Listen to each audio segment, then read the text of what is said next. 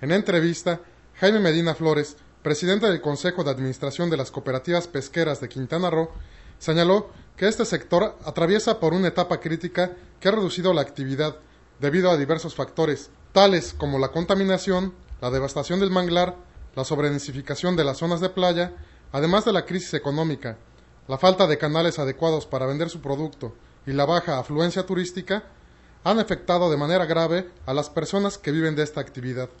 La mayoría del mundo está en su punto crítico de explotación. Pero lo más triste de esto, porque los usuarios que somos nosotros, no digo que todos, pero hay una minoría, por así decirlo, que no tienen conciencia de esta situación. Y lejos de que traten de conservar lo poco que nos queda, lo quisieran acabar. Yo creo que no por ahí es la cosa, ¿no?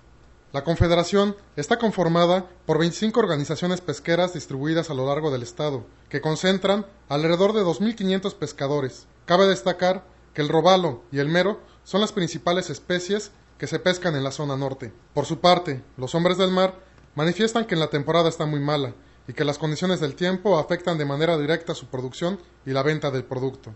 Súper mal, súper mal. Estamos parados ahorita, tiene 9 días que no da salida el patrón porque no hay venta.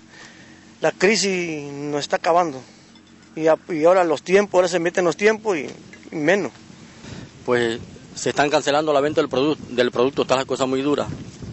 A pesar de la situación por la que atraviesan los pescadores, ellos no pierden la fe y esperan que pronto mejore su situación para salir a alta mar, a continuar con su trabajo y llevar a sus hogares el sustento que esperan sus familias. Con imágenes de Víctor Álvarez, informó para Notivisión Israel Chávez.